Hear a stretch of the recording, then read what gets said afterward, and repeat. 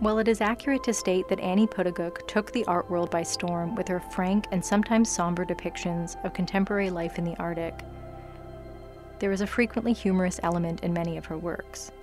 The commemoration of such an everyday object, briefs, as a subject worthy of a case study, is, in and of itself, playful. But for Briefcase, the very title lends an amusing staccato to our understanding. When we consider that a briefcase is held to be a sophisticated and traditionally masculine carrying container, that NIVIAKSIE QUVIANAQTULIAQ inked the underpants in a palette of pastels largely associated with femininity, Briefcase can be read as a lighthearted subversion of gender expectations.